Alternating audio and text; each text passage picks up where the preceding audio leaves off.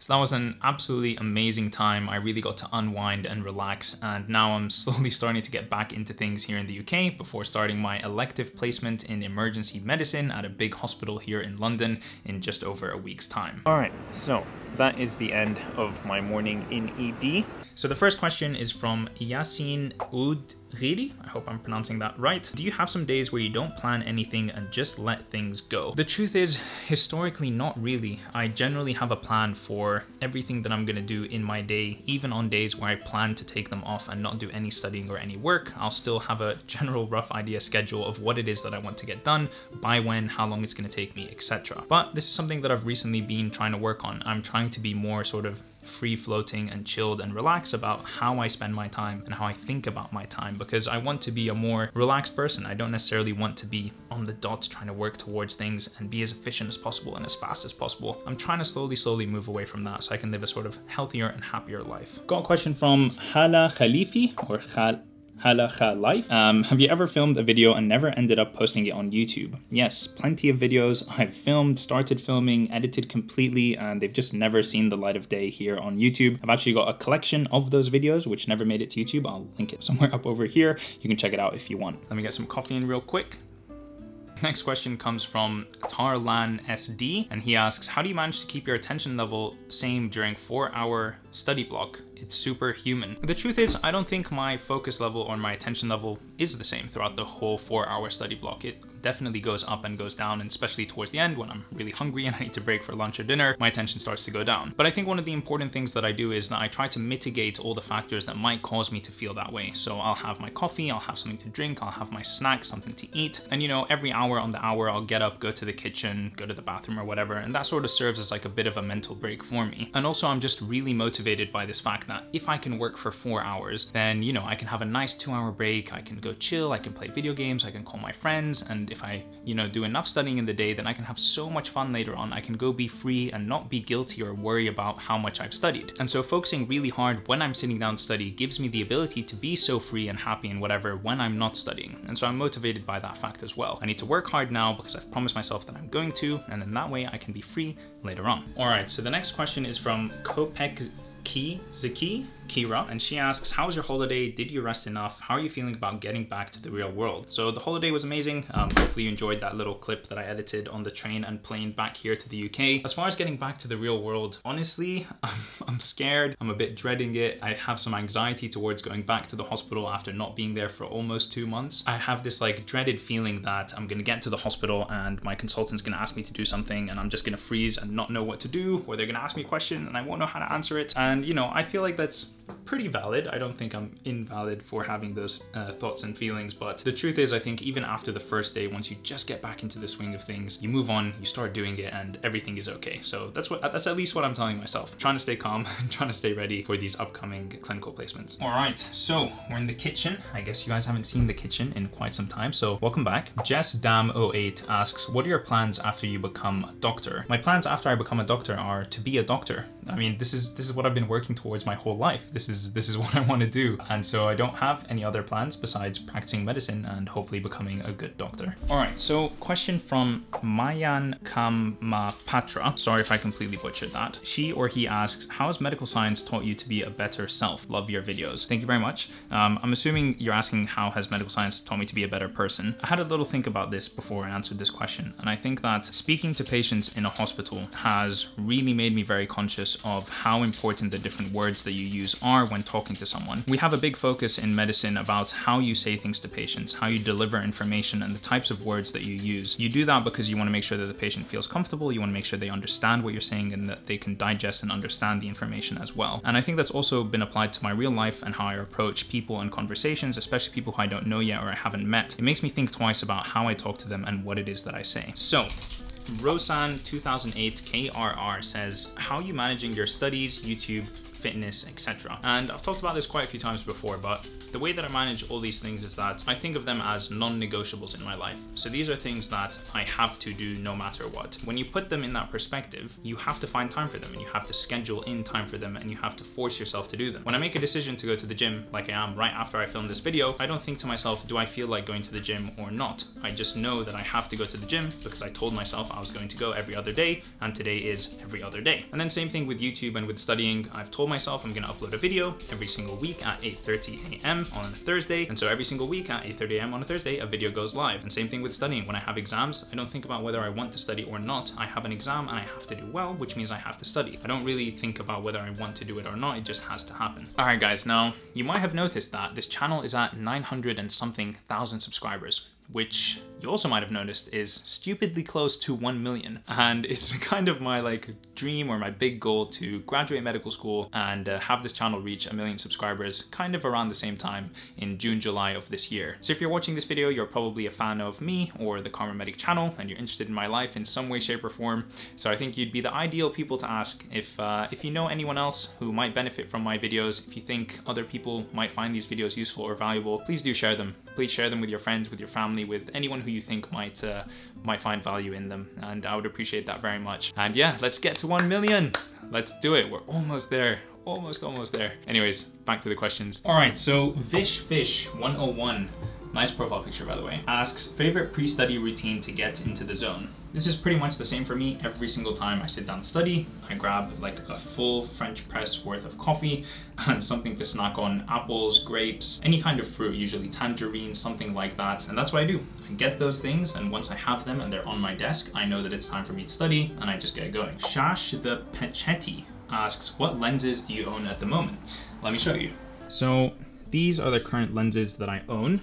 This is a Tamron 17-28 lens over here. And then down here, I have the Tamron, or the Sigma, I think. What is this? 24-70. And then hidden down here that gets almost no use at all is this 10-18 millimeter Sony lens that I got ages ago and haven't used very much since. This G Master f1.8 20 millimeter lens as well. And then the one that I'm using to film this with right now is probably my most used lens. This is a 15, which is what you see now, to 35 millimeter lens, Sony G Master. It's absolutely incredible. If I could only have one lens, this would be it. Adid Vamudit asks, does it feel scary to leave school forever? Yeah, it absolutely does. And I went into depth about this topic in a recent video that I uploaded. I'll link it somewhere up over here. But long story short, yeah, it does. The amount of responsibility that I'm about to have as a doctor feels like to me immeasurable. It feels huge. And you know, the decisions that I make on a day-to-day basis are gonna have really profound effects on people's lives. And so obviously I'm taking that very seriously, and I wanna do the best that I can. That comes along with a lot of pressure. And so I'm trying to prepare as best as I can for when that time eventually comes. Leo CCU asks, what type of field do you want to specialize in medical school? I swear, if I had a pound for every time someone asked me this question, I would be very, very rich. The honest truth is,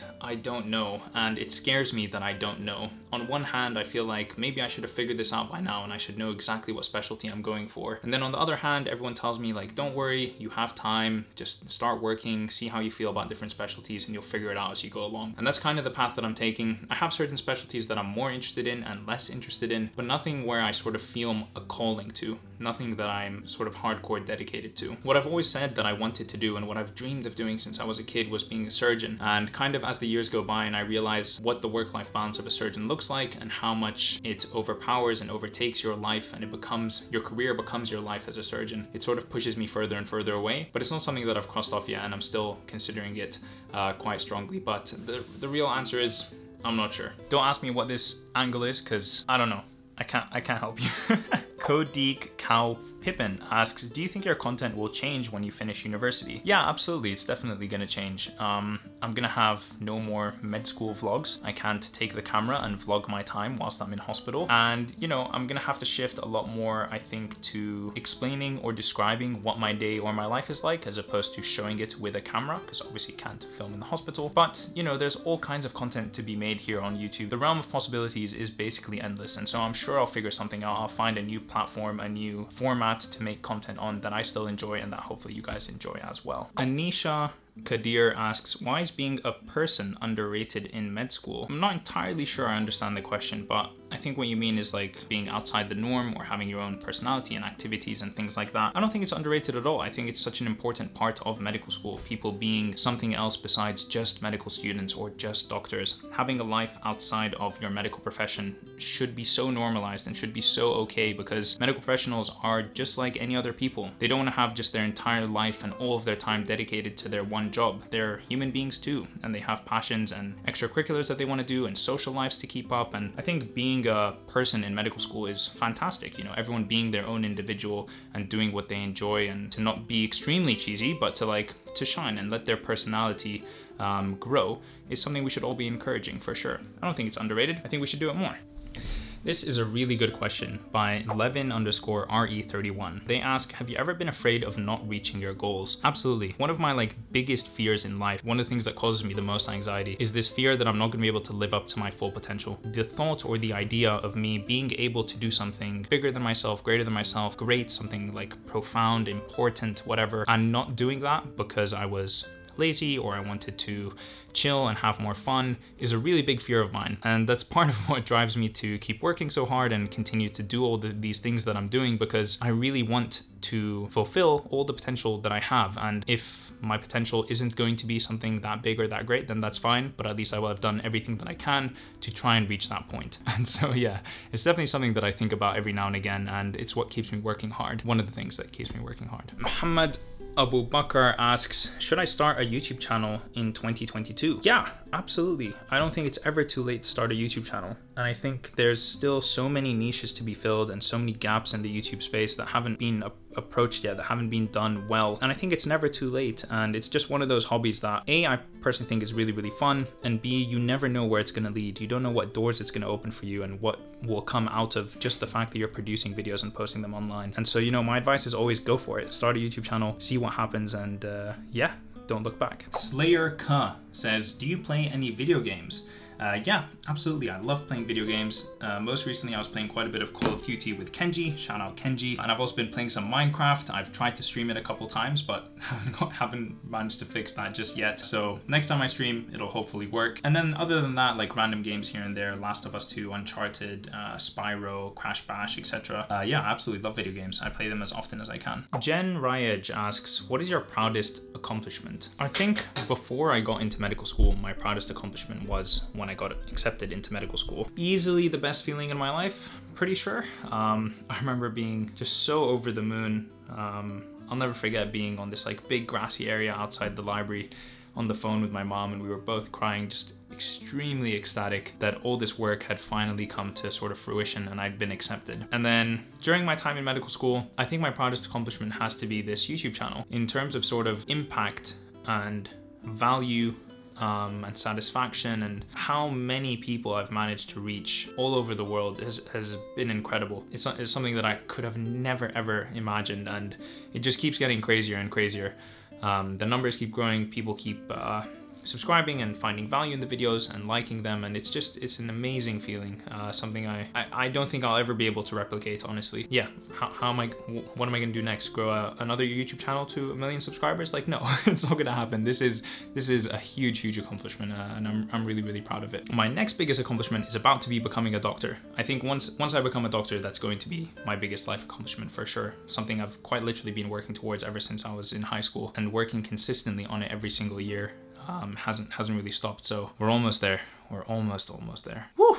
That was deep. Do you want to say hi? Hi, ما شاء الله ما شاء الله مام professional. Professional. كنت عم بقول للكاميرا إنه بس بحكي عربي معاكي. يلا سجلي. شو بدك تقولي لهم؟ وأنا هيك نايمة. والله شو بدي أقول لهم؟ بدي أقول لهم إني بحبك كتير. حبيبتي. وإنك والله كتير مبسوطة على إنك بتعمل يوتيوب. حبيبتي. عشان بتفرج عليك يعني. لو ما اتصلت أنت موجود عندي. أظني أنا أكتر واحدة محظوظة بهالدنيا. Oh, حبيبتي. That's very cute. All right, we're back. Big shout out to my mum. Let's move on. Aaron asks, what country do you originally come from? I'm Jordanian Palestinian. I was born in Vancouver in Canada, and I grew up in Greece for about 18 years. Then I went and studied my first degree in Toronto, the University of Toronto in Canada, and now I'm studying medicine in the UK. Solo Shot asks, how many push-ups can you do in one go? I will not judge. I can do about 30, and then I gas out. Fra.cav asks, as a final year medical student, how many cups of coffee do you drink daily? I don't think it depends on what year of medical school I'm in. I've always been a fairly heavy coffee drinker because I just really like the taste. I love having something that I can constantly do this with. It keeps me occupied and keeps me like going throughout my long study sessions. I currently drink 1 coffee when I wake up in the morning. Then I make a full French press, which is about 4 cups of coffee. Then I have a coffee in the afternoon after my lunch. And then I have either some more French press or another filter coffee. So maybe like 6 to 8 cups a day, something like that, which I know a lot of people are gonna be like, oh my God, that's too much coffee. Stop drinking so much coffee.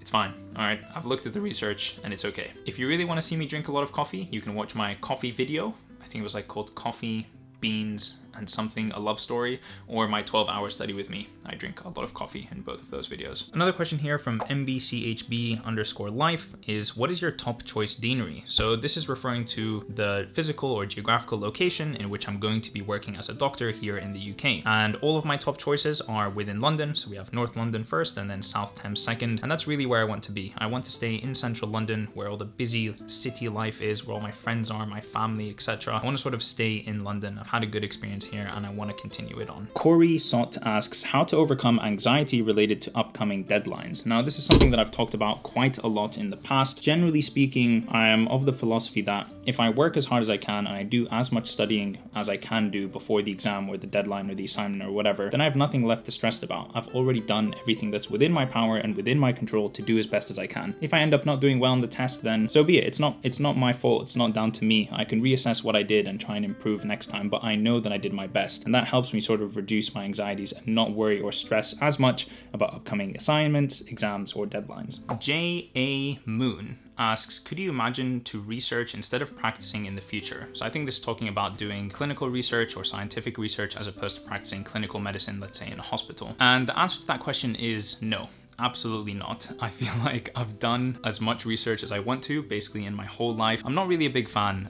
Sitting down in the lab and, you know, working with the pipettes or the mice or whatever it is that we do in the lab is just nowhere near as exciting for me as being in a hospital, talking to patients, you know, socially engaging with other healthcare professionals and other people. I really like that side of medicine, the hospital side of medicine. And so the only research I'll be doing from here on out is if I absolutely have to, for publications, for my applications, for whatever, anything like that, but it won't be voluntary. So if I ever do research in the future, know that it's not just for fun. Before I get up from this place, can we just comment on the great cable management that's here? A couple of things have fallen down a bit, but generally speaking, I think it's pretty good. So Michael Matthew 96 asks, would you ever work part-time as a doctor and do other stuff? I'm definitely not against working part-time in the future. I think, especially as sort of a young physician, I definitely need to get in the hours and get in the practice of working in the hospital full-time for many, many years to become good at what I do. But at some point down the road, you know, in the future, maybe when I have a private practice or something like that, absolutely, I'd love to work part-time. I think working part-time on things like this YouTube channel, for example, keeps it fresh, keeps it exciting, and keeps it like occupying your time, so you have something to look forward to outside of your primary job or role. And so I'm definitely not against it in the future, but we'll see what happens. That's so far away, I can't really plan for it. Eddie_Villa-Real 21.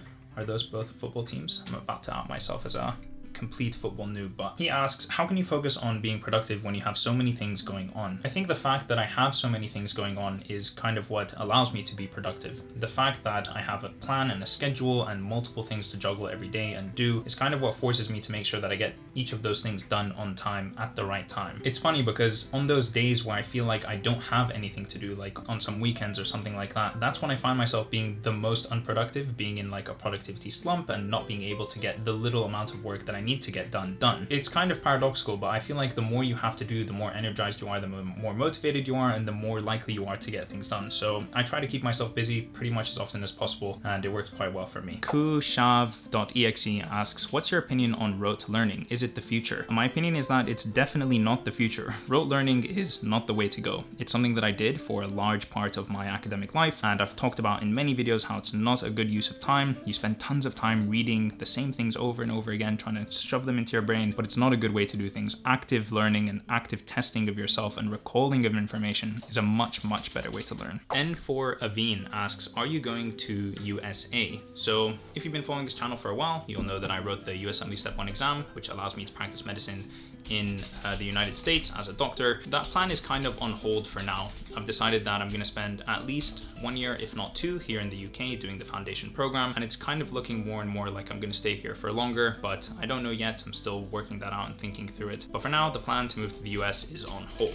Devanshi Aurora 2002 says, so what is next now that you gave the hardest exam? Well, I have another hardest exam coming up, which are my final year of medical school OSCE exams, or the practical exams. So this is where you have to go do examinations on patients, take histories from them, complete clinical procedures, do communication stations like breaking bad news, all kinds of things. And these exams are quite intense and difficult because they involve a lot of practical actions like talking and doing things. It's not so much reading and memorizing and then ticking boxes on an MCQ past paper or anything like that. So that's kind of the next big thing that I have that's coming up in March, but you know, I'll practice with Kenji and Georgina and I'm sure I'll be fine for that. So just gonna try and focus on what I have to do now, which is clinical placement next week. Githme asks, how do you feel about your medical life so far? Honestly, I feel pretty great. I don't think I would change very many things at all if I was to start medical school over again. I feel like I've had a really good balance of my social life and my academic life, and I've been very happy throughout, touch wood. The one thing that I think I would change looking back is to study less in first and second year. I had just left the University of Toronto, where studying every day and very intensely was very very core to making sure that you did well.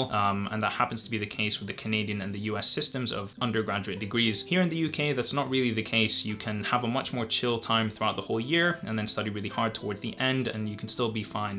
And so looking back, I wish I had done less of that intense, aggressive studying earlier on in my first and second years and sort of saved that energy and motivation for my third, fourth, and fifth years, which I really need right now. House Mata says, can you read in Arabic? Assalamu alaikum. Yes, I can read in Arabic. I can also speak in Arabic. كل ما تسألوني أحكي عربي ما بعرف شو أقولكم بس هيني عم بحكي. إن شاء الله بتحبوه.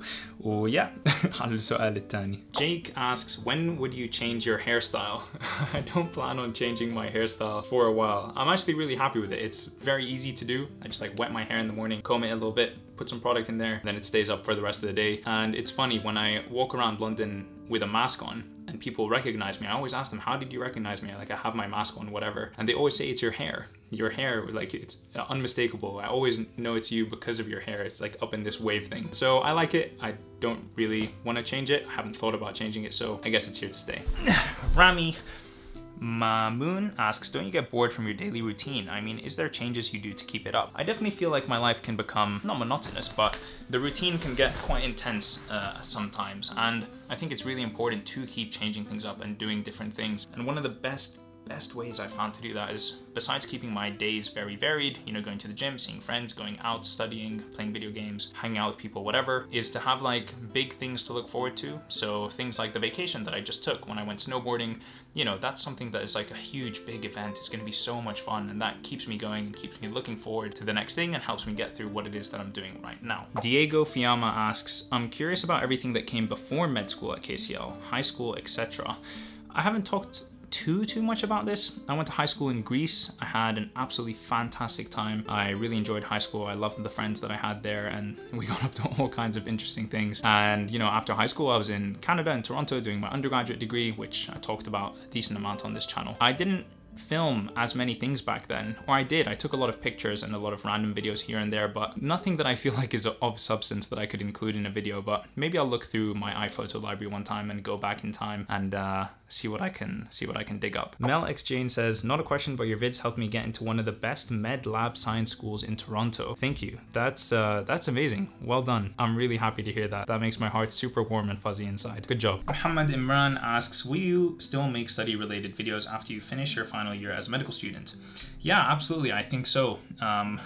Part of being a doctor means you sign a contract which says that you are going to be studying and taking exams forever. And so I'm sure I will be studying for those exams, and I'll be happy to film them and vlog them and whatever. So yeah, I don't think the study content is going anywhere. Maria asks, how hard is it for you to study every single day? Maria and everyone else watching this video, I don't study every single day. I've tried to make this really clear in a lot of my videos. I study a lot and I study very hard, but I don't always study every single day. It really depends on what part of the year I'm in, what exams we have coming up, whether we're in exam season or if I'm in the hospital, etc. I live by the philosophy of doing a little bit of work every single day is better than, you know, cramming it all towards the end. But I definitely have plenty of days where I don't do any sort of medical school studying, and plenty of days where I do tons of medical school studying. So it really depends on the time of the year and how much work we have ahead of us, how many assignments we have. But yeah, please don't think that all I do is sit in my room and study super hard all day long every day. When I have to, I study very hard, and that's what helps me do well in my exams and things like that. But I definitely have plenty of time off where I don't study as well. Ooh, this is a good question. Nicoletta asks, how do you make your to-do list? So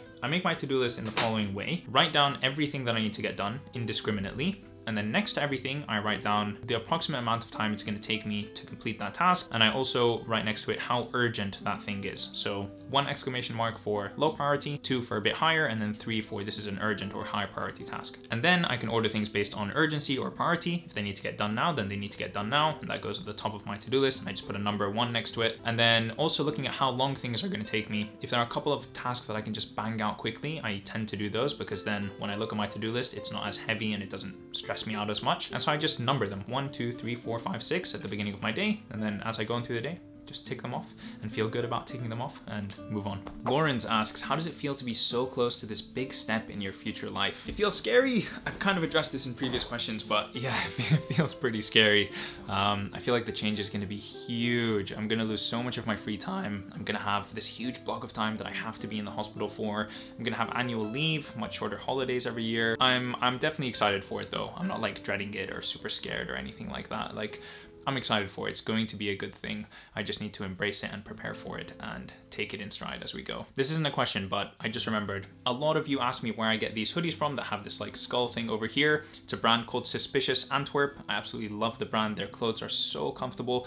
If you're watching this, Suspicious Antwerp, sponsor me, reach out to me, tell your people to call my people and we'll figure something out. Nafisa Tahseen asks, where do you get time and motivation to make videos on YouTube? Honestly, I don't think I could be making these videos on YouTube, especially on a weekly basis, if I didn't truly enjoy it and, you know, feel really motivated to do them every single week. I genuinely derive a lot of fun and value and entertainment and happiness and satisfaction from making these YouTube videos. When I sit down to film, when I'm scripting videos, when I'm editing, you know, these are all things that I really enjoy. It's a creative outlet for me. It's something that I think is fun. And the people who watch them, you guys, you leave me all kinds of lovely comments and you like my videos and you share them. And that's a sign to me that you're deriving some sort of value. And so that also pushes me to keep going and reminds me that these videos do have purpose, they have value to other people, and that they're helping other people as well. Gerard asks, what are you most excited about life after med school? I'm most excited about not being a student anymore. I feel like I've been a student for the biggest chunk of my life. It'll have been 9 years by the time that I graduate. And so I've been in this routine of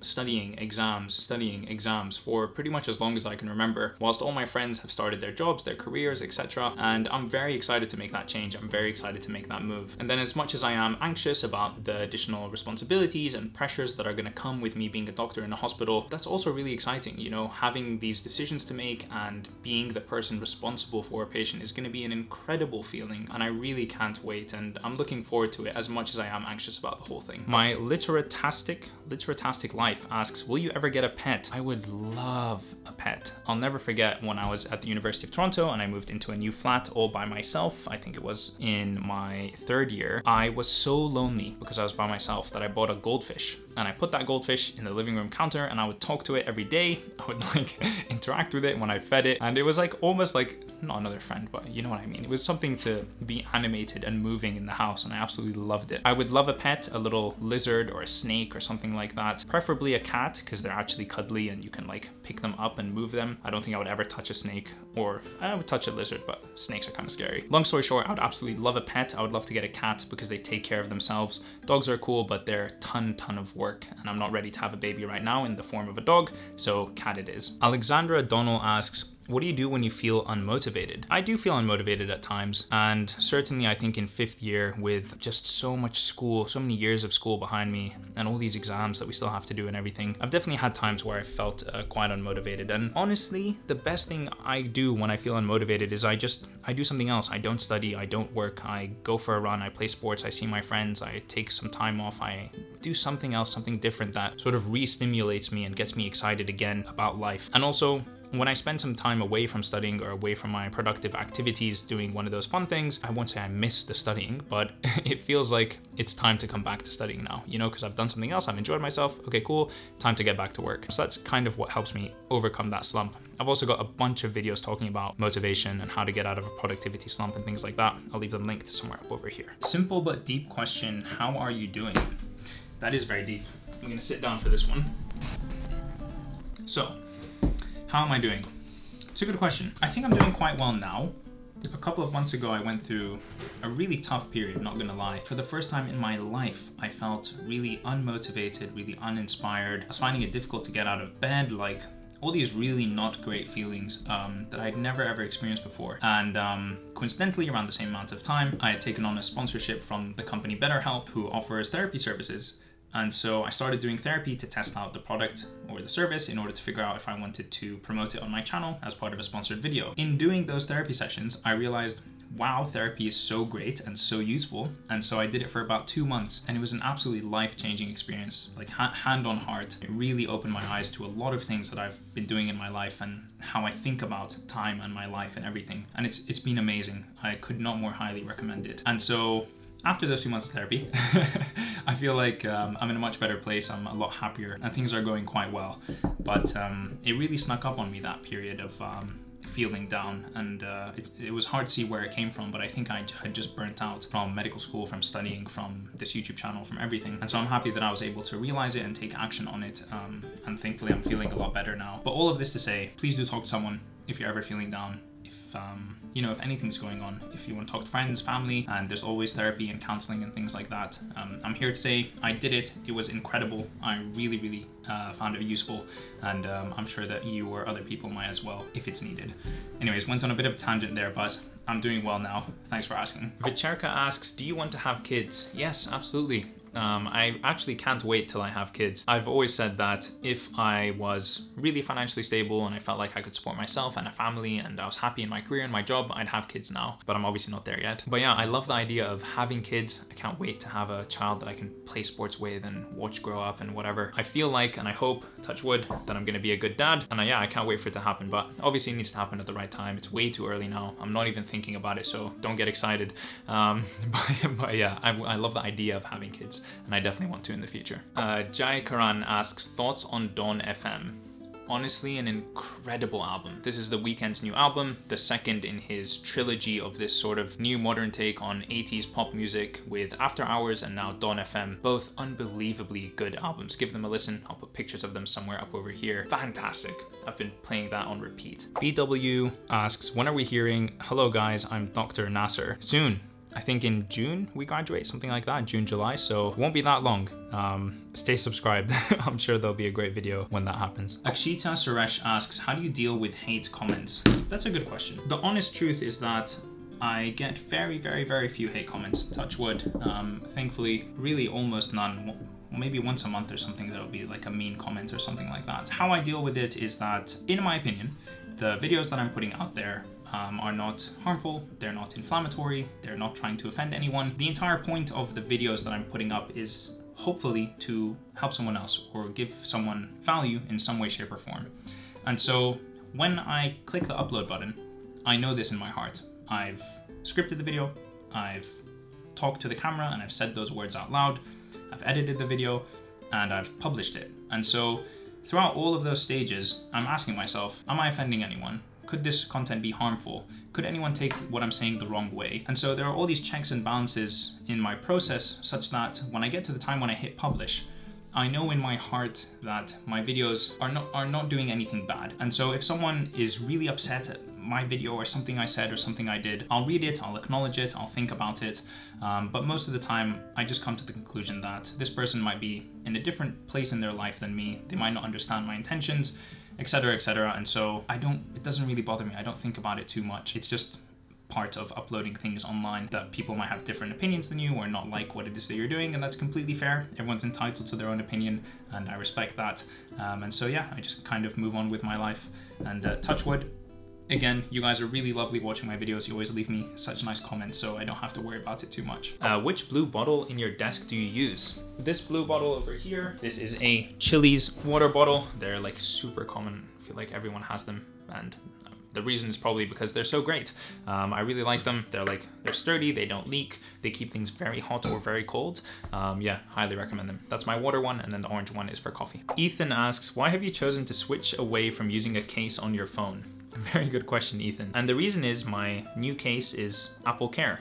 So I pay for Apple Care, which is like an insurance policy for your phone. And if you drop it or you smash it or whatever, you can get it replaced or get it fixed at a very low cost. I think like £20 or something like that. And the reason that I don't wear a case on my phone is because when my phone is caseless, it feels like it's from the future. Like this phone without a case feels incredible. It's like a slab of metal and glass, and it has the hard edges, and it's just amazing. The second I put a case on it, it feels like this bulky old thing that I don't feel as happy to hold. And so that's why I don't have a case, because it feels amazing to have a phone without a case. And if I smash it, which I'm very careful with my stuff and I don't tend to smash them, I can get it replaced. And then final question. We have Samuel King asking, do you still use your iPad frequently? Not as much, you know? I used to use my iPad every single day for about 2 years, maybe 2.5 years. And then when I stopped taking notes handwritten and I moved to past paper questions and just doing past paper questions a lot, I stopped using it as often. And now I only really use it during exam study time when I need like scrap paper. I just use my iPad instead, or if I'm reviewing things like Sketchy Medical or my USMLE notes and things like that. It's also really great as a second screen. When I go to the library, I can have my laptop and my iPad, and I find that very helpful. So I don't use it as often. Right now, actually, let me show you guys. It just kind of sits as an extra monitor on my desk right over there. And so I use it as a second screen whenever I need to. Don't really use it that much, to be honest. Ooh, and all right, guys, that is it. That is the end of this life update / Q&A video. Thank you for sending in all these questions. I really enjoy reading them and answering them every single time. We're at 900,000 subscribers, almost at 1 million. We're almost there. If you're watching this, please share the video, leave a like on it, comment, share my channel with other people who you think might find it helpful. It's like my big goal to graduate medical school and hit 1 million subscribers on this YouTube channel at around the same time. So I'm gonna try and make that happen. But regardless, thank you so much for watching. Thank you for sending in these questions. Follow me on Instagram, join my Patreon, the Kharma Club, follow me on TikTok, Twitter, all my other social medias, and I'll see you in the next one. Peace.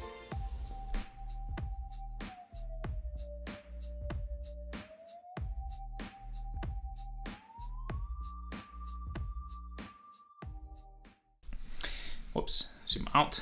I'm not a fan of my hair right now. What is happening, mate? Getting a haircut at 5, so maybe I should have filmed this video after that, but it is what it is.